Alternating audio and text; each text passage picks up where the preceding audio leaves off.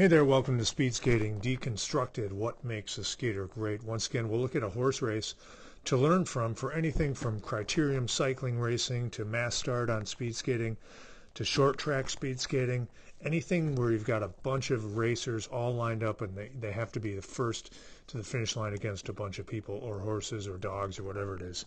So let's look at this race. The winner was early voting. Not a lot of favorites in this race, no massive favorite, but one of the favorites. Also, the other was, of course, Epicenter, which was favored to win the Kentucky Derby too and got second. So let's see how this race unfolds. Here's the eventual winner right here.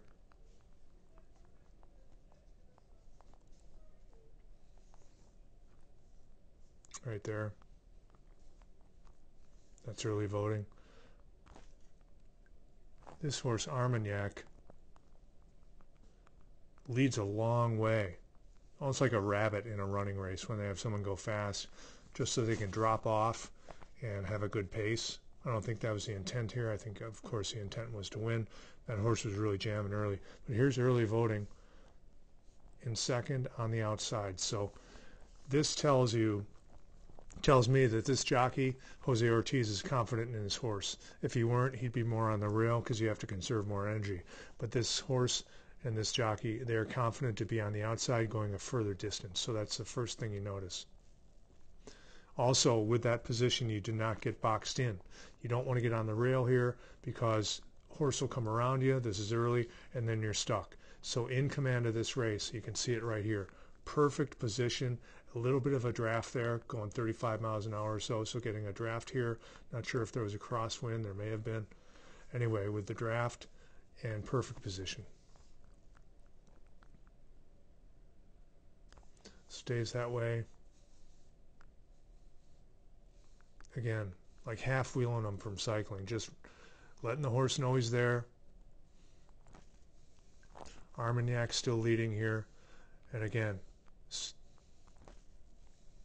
early voting in the perfect position, not getting boxed in.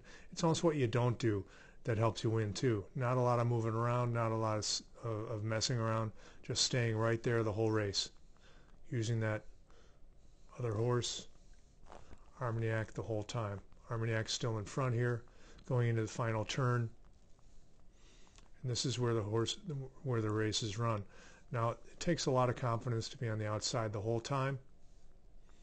And now at the apex right here, the horse starts jamming. And here's the final push.